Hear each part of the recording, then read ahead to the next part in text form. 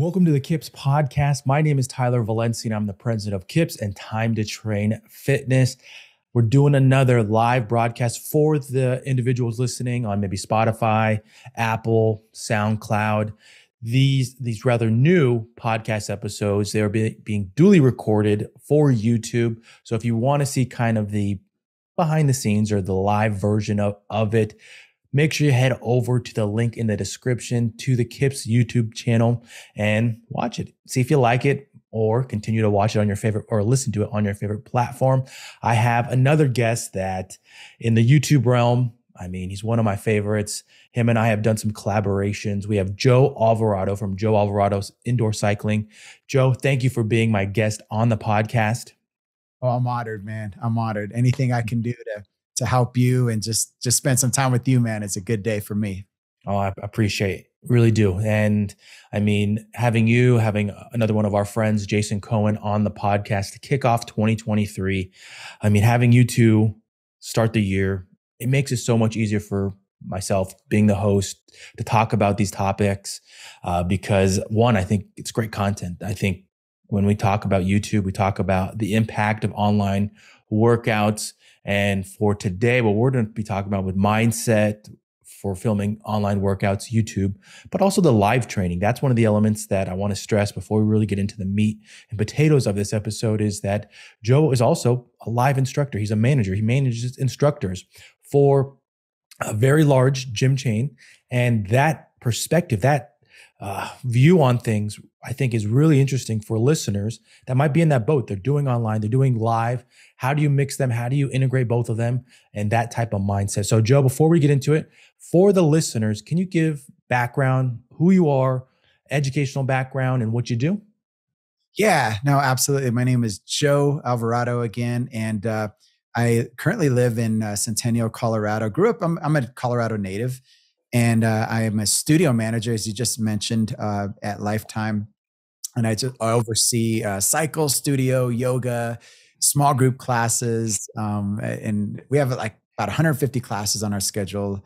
I teach also there. I teach indoor cycling, which I love, love, love. And I teach a kettlebell class. And then jump in and sub anytime they need me. But yeah, that's what I do now. And I have a YouTube channel. So Joe Alvarado Indoor Cycling started a couple of years ago, and absolutely love my what I call cycle fam, and it's so fun, as technology advances. And I guess we'll talk about that here in a minute. But we get to do fun things online and really help people at the end of the day. So those are two things that I love: the in person and the online stuff. So. Love it. And spot on there with impacting people online and live.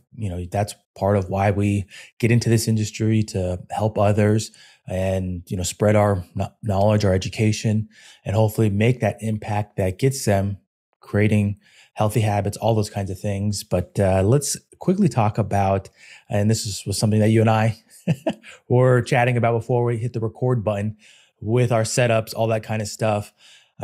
Since you and I have become friends, I think it was at least a year ago. I feel like your setup, your background, all that kind of stuff it's almost night and day probably. Just looking at it right now for the listeners too. If you check out the YouTube feed, you could see part of Joe's background.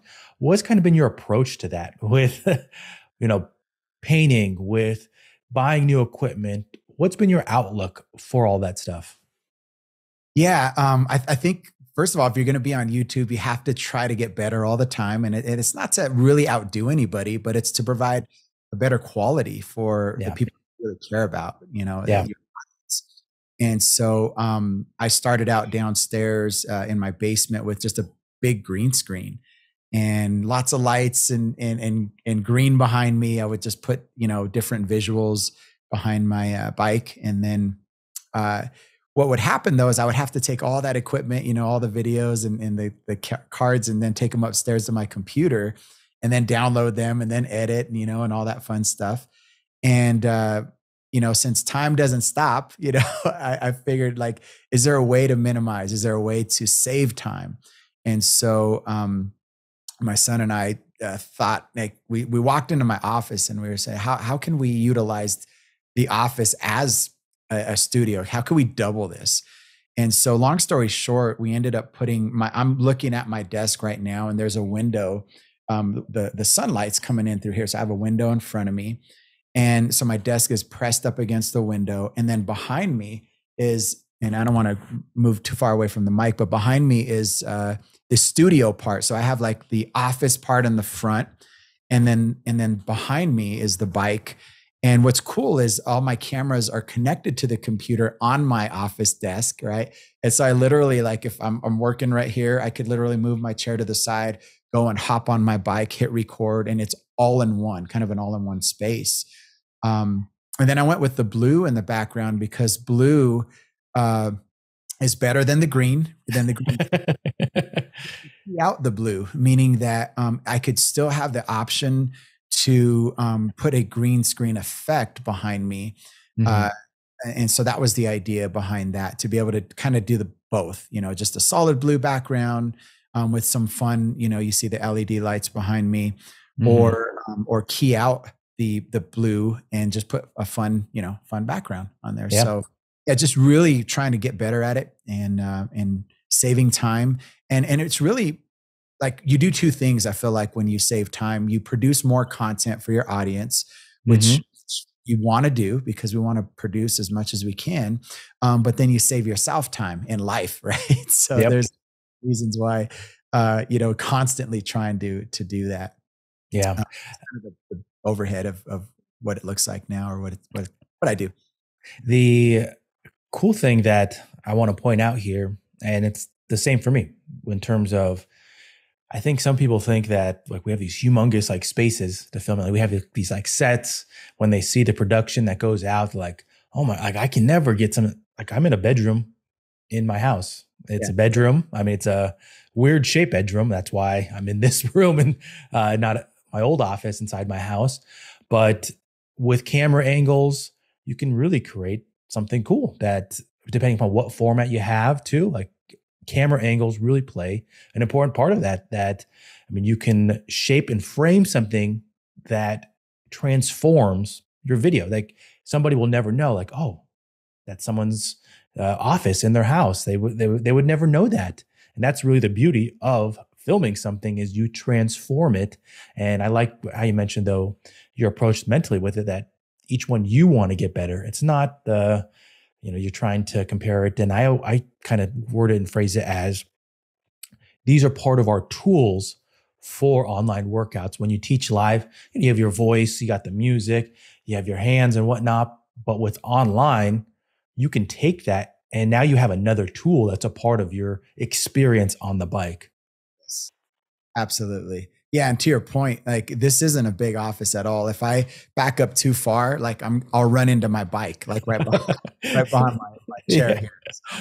So it's, and cameras have wide angles now, and they can do some cool things, for us creators. And yeah, it's a lot of fun, but yeah, all in one space right here. It's nice. It's saving time, helping produce more content for sure. Yeah. And, I think something cool to kind of jump into with talking about second camera angles, because that's something that someone that's maybe in the intermediate stage, maybe they're growing. Okay, I got my content rolling. I got my online workout. I kind of got my setup here.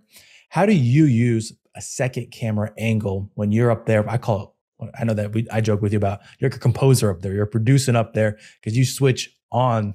That's one of your new things, is you're switching while you are recording, which is it's crazy. Like that amount of skill to do that. How do you use that second camera angle to impact the ride? Yeah, well, it wasn't until recently that I started doing it more efficiently, I guess, if you will. Because at the very basic level, somebody could just get two cameras and put one, facing the side, or maybe your flywheel, or just a different angle if you're doing a different type of workout, mm-hmm. and then, your front angle. And what I currently do is, and this isn't a commercial for Elgato or anything, but I out these 4K 60 frames per minute per second. Is that what it is, per second, right? Frames per second? Great. 60 frames per second. When you're recording stuff, sometimes we're live and we're like, am I saying it right? But yeah, 4K 60 frames per second, the equivalent of a DSLR, and which is, a photography camera. Mm-hmm. And so these are webcams that have that high quality. And I have two. Okay. So I have one coming off to the side that will show me from the side there, and then one front. And then I have the Stream Deck, which is also made by Elgato, and it allows me to just push a button and it shows the one I want to show. And so what's fun about that is, as a self-production, I don't ever have to go back anymore and guess, when did I look at the camera? I can literally push a button and say, hey, and if you're with me today, this is so much fun. This is going to be amazing. Hit the button and then look at the camera that's active, so it really saves in the editing process. So, and it's, in my opinion, again, DSLRs are pretty costly for a decent one. I would recommend, if you wanted to get into 2 camera angles, the 4K cameras from Elgato, they're $300 each, and you can get another Stream Deck. Like for under $1,000, you can get a couple of camera angles with 4K quality. There's probably a little bit more than that to it, but just those pieces of equipment, which a good DSLR camera will cost you that and even more, so. That's big. I mean, right when you said, I didn't know the cost of that. I'll admit that on this podcast, I didn't know the cost of those cameras. And I mean, I just got some more cameras for myself and my team. And I mean, we were in the 600 to 700 range right there for the type of cameras that I like, Sony cameras. And I mean, that's like bottom of the tier of like what Sony has to offer. And so, I mean, to get into the game with that, with a trusted brand, Elgato, I mean, they are one of the top ones for streaming. And I mean, that's, whenever you hear about gamers, what they're doing with streaming and whatnot, I mean, they'll have, I mean, like you, they have a whole desk full of Elgato stuff because it's a trusted name brand. It's something that, I mean, if you're spending money on something, okay, you want something you know is going to work, be trusted. That's one of them right there. And so I definitely wanted to make sure I come back to that point to check it out. If you want to go towards that route of adding a second angle, or maybe even being more efficient with your filming, doing what Joe's doing here, like he's cutting out that middle. I can tell you right now that with the setup that and the workflow that I have for online workouts, I do have to sync them up and then watch every single minute. If you're a busy professional, you want to add in that second angle and you want to do it while you're recording and producing that way, it's a very smart way of doing it, that you can do those types of things, use that second angle to create that experience right there and do it on the fly. It takes a lot of skill, which Joe does have, but it's a great way right there. So one more piece about your background and the evolution of it, and kind of how you've used that for your own branding, even because I feel like the blue is all part of too your brand, how you're creating that presence online with the investment of it too. Because I think you mentioned something before we started recording, how you're buying and selling it. Has that kind of been your outlook on it along the whole time? Is okay, if I don't like it, I'll sell it. Because I think that some people just look at that first purchase and like, this was a big cost. But I've done the same thing. If I buy something for streaming, sometimes if I don't like it or I want to upgrade it, I'll just sell it. Yeah, no, absolutely. Like I kind of grew up with that mindset of, if I'm going to get something new, what am I going to do with what I have now? Like, is it just in the closet, or can I do something else with it, or just sell it, And so, if I upgrade, I right away, you got to think, with that business mindset, like I don't want to just keep spending money. But you want to get something that's more efficient for my time. So you weigh out, like, how much time is it going to save me? And then can I throw this on eBay, and what can I get for it? And so, I'm constantly like, moving through equipment that will improve my time flow, my workflow. And then, get somebody else into what I was using before. Yeah. Just throw it up on eBay, Yeah. The secondhand market is powerful, not just for selling, but also buying too. Guarantee there's somebody out there in that boat listening right now, they can go find a good deal on an interface, a camera, microphone, whatever they need to improve their workflow. And I think that that's a good way of looking at it. Instead of just thinking about the cost right away, think about how much time you do save. Like that's been one of the things that I know that's evolved with my own setup is the time that I save with not having to always reset things up, or that I can be more efficient with filming or whatnot. I mean, part of my desk right now is a light, a camera, a mini tripod, my microphone arm, all these kinds of things. But it helps take away time so that I can do things that do generate money. So I think that's a great way of looking at it right there, and a good point. As an example, like I was telling you before we started, I just got done recording and I hopped off and turned on a camera, and now we're doing something different. I'm all in the same space, so it's pretty cool. Yeah. Oh yeah. It's very cool. And it just shows like the power of, online, but also like creating a good workflow for creating content for our own brands. Now I'm going to segue here to, I don't know the best term, like the lifestyle of doing YouTube, but also in person. Because I think that that's one of the things where you do have great experience with that, with people listening, and it being 2023, beginning of 2023, your gym or even yourself, you might be thinking about, how do I add elements of online, or maybe the facility I work for does want to add online. And okay, Instructor, that's in that boat, the beginning process of it though. Not an entry level instructor, but beginning to think about online. And the reality of it is that online, I mean, it can be lucrative, but it's not an immediate money generator for most. Right. I had to preface that, for most. How have you yourself approached it with, let's think 2 years ago, year and a half ago, when you were just getting into YouTube and you were teaching, how did you kind of create that balance of, okay, I know this can be something that can be a money generator, YouTube, but I also have my in-person. How did you balance both of those, and how did you approach both of them? That's a great question. I want to try to explain. Yeah, I can explain this right.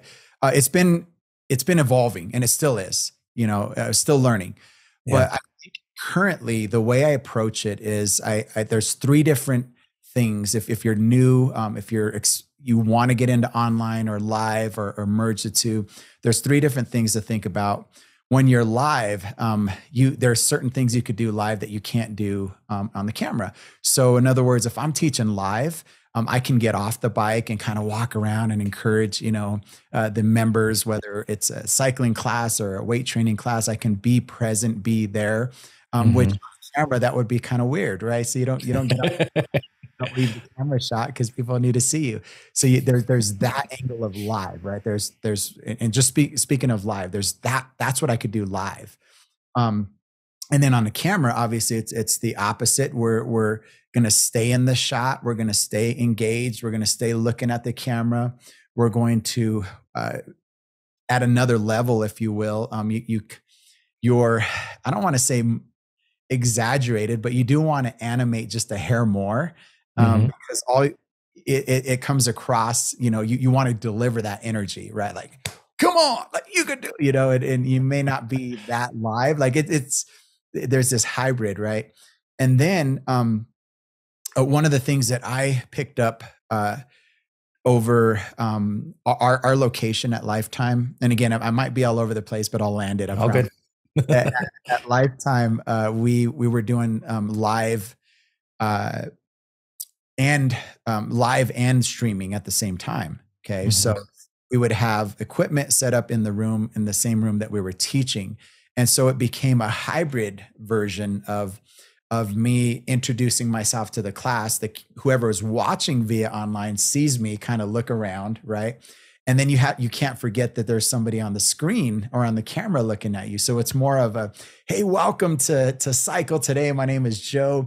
I'm so glad that you're here with me. If you're brand new, welcome. And those of you online, like you look at the camera, and those of you online who are with us right now, I'm so glad you're with us. We're going to do this together, online, in person, and then you talk to two different audiences at the same time. So all that to say, with those experiences, I've learned to kind of merge the two outside of leaving the camera frame, right? Merging the two to say, okay, if I'm teaching live, is it okay for me to like when I'm teaching live, it is okay that sometimes I stop and I look around, even though they're getting after it, and I'm just kind of observing, right? And I think that's okay if you're teaching on camera. Like you could simulate that, like, get up and stop a little bit and like, I'm watching you. Come on, you got this. And then get back to that, that workout with them. Not only that, sometimes you can't breathe and you need to talk a little bit. And then, vice versa. Like when I'm teaching live, we have like countdown timers and things that we use that help us guide the class in a live setting. And when I went over to using a Stream Deck, I wondered, is that going to look weird if I'm like pushing a button on camera while I'm teaching? And then I thought, well, it doesn't look weird live. Why would it look weird on camera? Like, so it was kind of thinking through, what do I do live? What do I do behind a camera? And what is the best of both that works, that feels natural, that delivers the energy and gives the best production possible in both settings, So I think that's where I'm at. Yeah.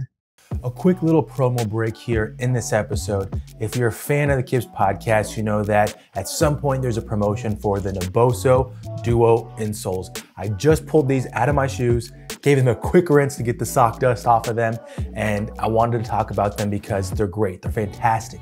They make an impact on your daily life. If you sit at a desk or if you're on your feet, sometimes your feet just feel achy, or maybe they feel like they went to sleep. That's for myself. I felt like after working a full day that my feet did not want to go to the gym, work out, do something active, and it led to some bad habits. But with these, I feel more active. I feel I can do more things, and I've been using them for over a year now. With your clients, with your family, with your friends, share them, talk about them, see what they think, because they really do make a difference. If your feet feel more active, you're gonna be more active, and that equates to being more healthy. Check them out. There's a link in the description. See all the products they have, and let's get back to this episode. Yeah, I think that you brought up a really good point with the thinking through the experience of it. I feel like I've said it in different podcasts, they're totally different, but then you start to blend them almost. I think it was a different episode that I recorded with you. I mentioned how I taught a live class, and it had been a while since I taught a live class, but I felt like I didn't have to go through that initial phase.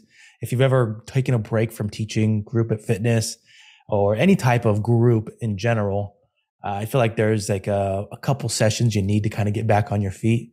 With teaching online, I already felt like I had the language down. I had my rhythm of it.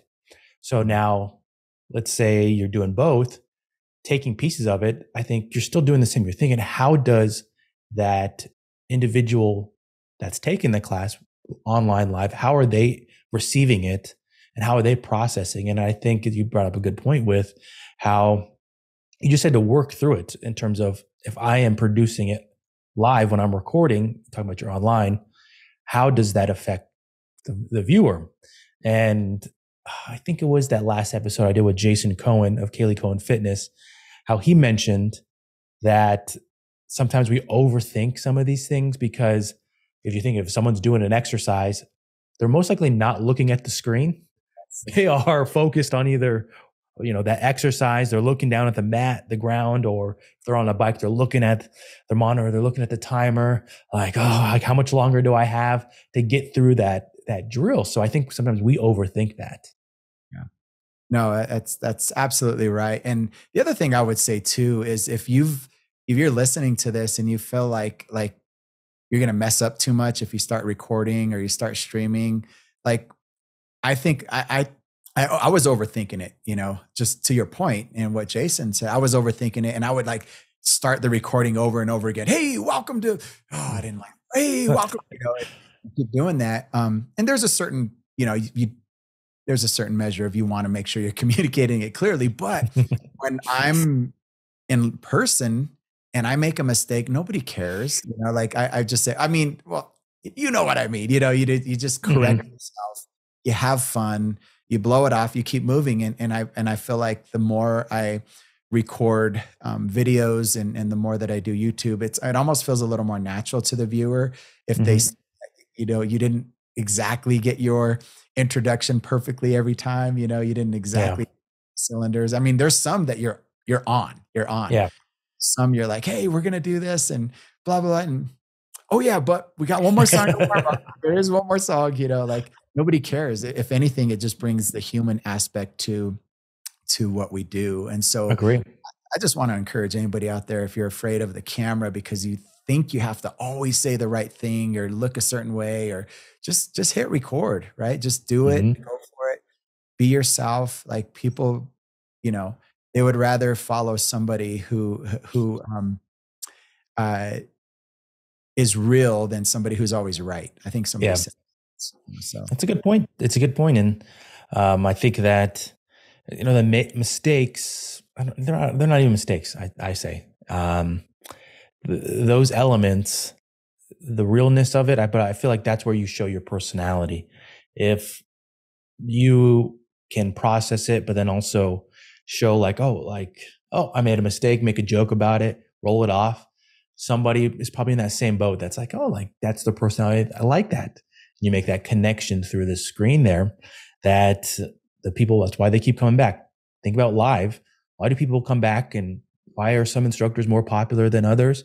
The personality of the instructor. If they were just that hard-nosed boot camp instructor that just crushed people, but they didn't really have a personality, would they keep showing? Maybe. I mean, that's part of the business of, working in a gym. But the personality element, that's why people come back. That's why some instructors, they have followings that people follow them to different gyms. We all know that. If you're listening, if you're an instructor, you know that people have their followings, their usuals, and you got to create that online as well. With now the business element of doing online and in person, did you feel like at the beginning at all that the online element was kind of I don't want to say a side hustle, but something that um, it was a sacrifice? Would you say that? Would you agree with that? Like it was a sacrifice. You knew that this in time investment will build to something more. Yes. No, absolutely. I mean, it's a total sacrifice. It's something that I think you mentioned earlier. It can be something that makes you money, could be lucrative, but that doesn't come anytime soon. Nope. It is a sacrifice. It is one of those things where you have to really pace it out, right? You have to deliver consistent, you know, um, uh, product, a consistent, video and or classes, rather content is what I'm trying to say, consistent Mhm. content. But uh, you can't burn yourself out. There's a rhythm to it, and you have to be committed, and you have to dig deep sometimes and remind yourself, like, why are you doing this and who is it for? And then what I like to do is, like, I love to take some of the comments that I find in the videos and just use that for energy, and use it for, just to encourage myself. Somebody says something that, hey, if I lost a certain amount of pounds, or I'm all the way from New Zealand, or I'm doing this, or I just got done here, and they show a picture, or they just express their gratitude for what you do. Like, those are the things you really have to absorb, because those help you keep moving. They remind you, why you're doing it and for who you're doing it, because it's not going to go away. I mean, I online workouts and the platform, it's just not going to go away. It's going to evolve. It's going to change in the quality and the engagement and what we can do with it to improve. But it's not going to go away. You always have somebody who's traveling, who, um, and if I could just say this, one thing that I've noticed, and I'm sure if you've been to any gym, and maybe this is even you listening, um, people will go to the gym because they want to be around people, but they're still looking at their phone doing an online workout.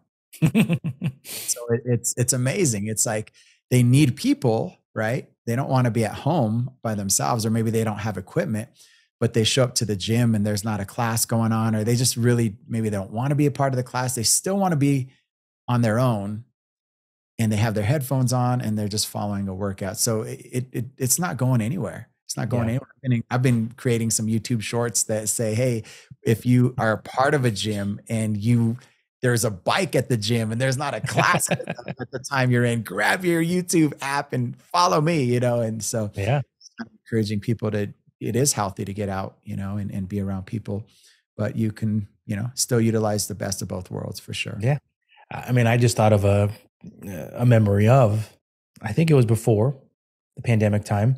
I remember I saw someone just on their phone following a workout video at the gym. And I just thought, and small joke here, because I saw someone posted about this like on Facebook about like, oh, see, like gyms are full swing, like people need community. And like in the back of my head, I was thinking like, when I used to go to the gym, like I didn't talk to anybody. Like I just had my headphones in and I was listening to music.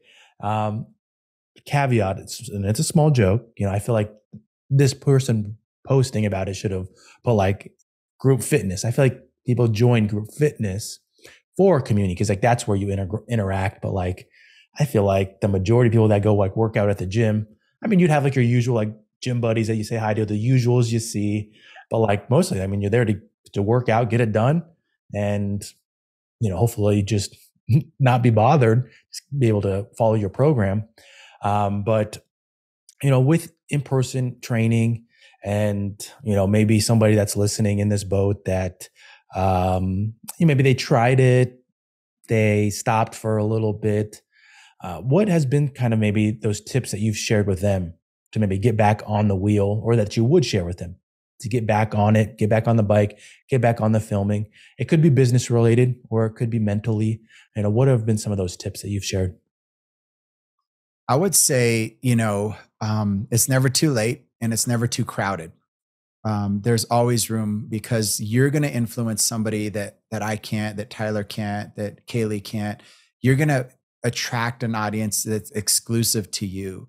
Yeah. And so if it's for the reason of it's too saturated, YouTube's too big, or online's too big, there is an audience for everyone.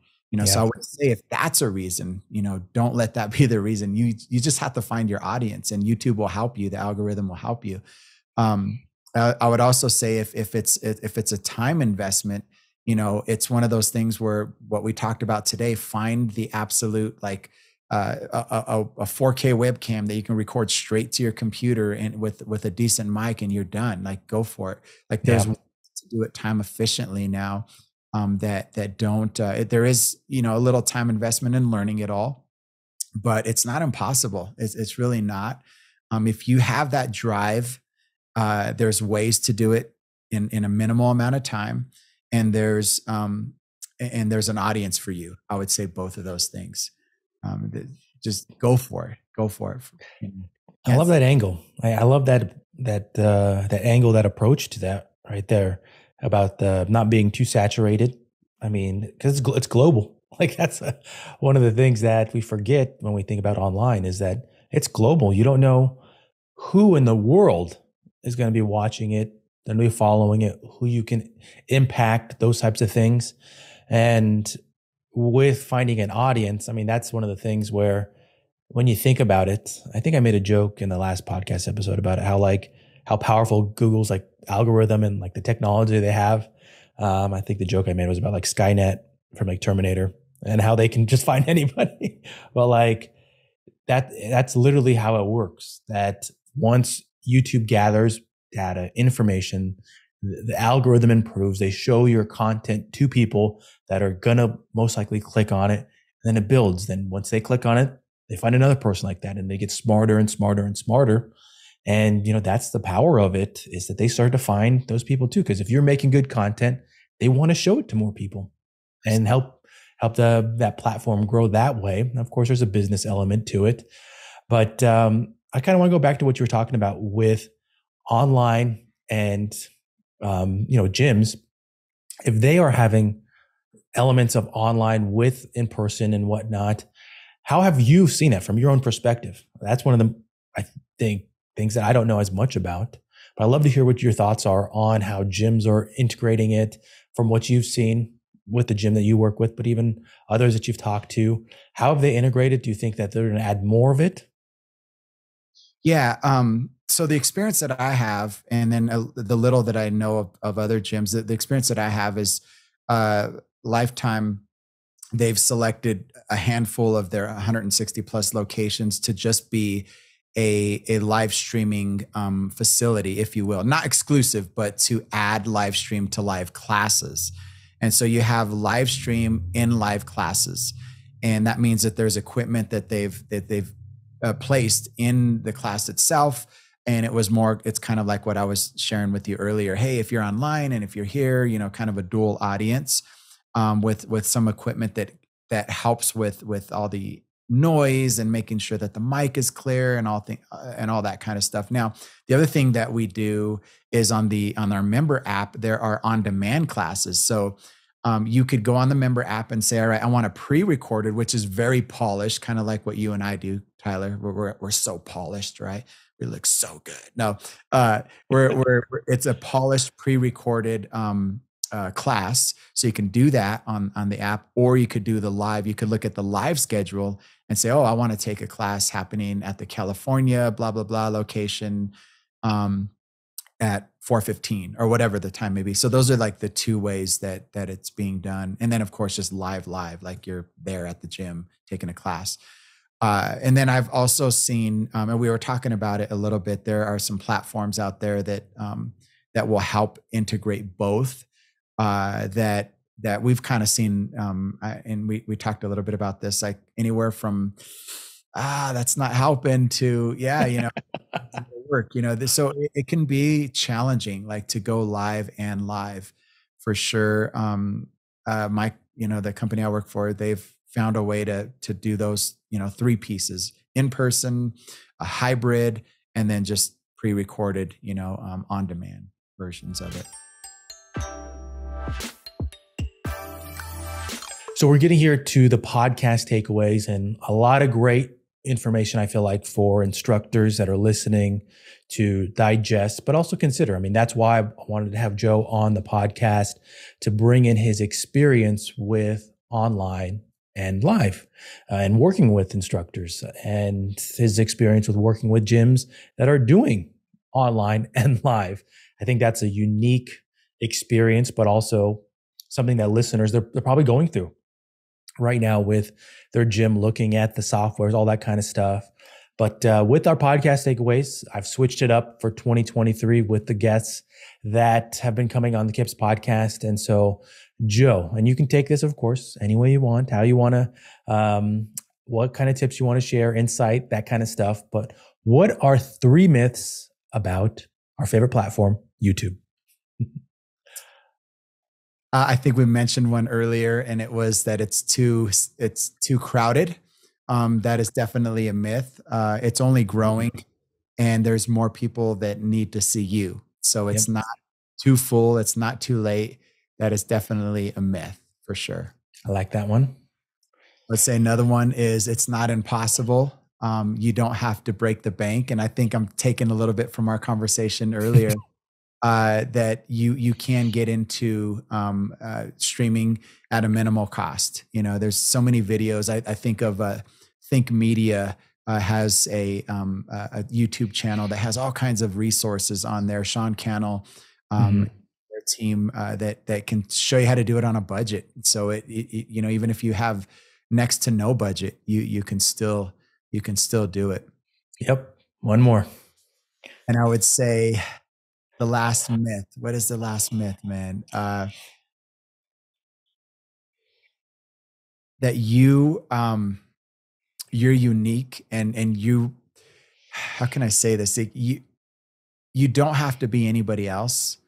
You can be inspired by other people, but you don't have to have a certain thing, right, to be on YouTube. You can be you. Yeah. You don't have to have any kind of it factor. Because you will attract somebody. You have an audience. Yeah.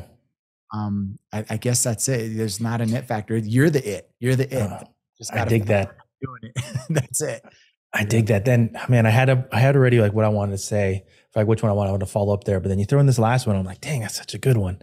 But I want to kind of just finish off and talk about what you mentioned with, you don't need special stuff. I mean, you can kind of roll with what you got. I've seen YouTube channels, a lot of them, they're in their house. I mean, the majority of them are in their house. There's a very small amount that they have like full on studios, but I've seen them when they're doing workouts in their garage and they have thousands of subscribers.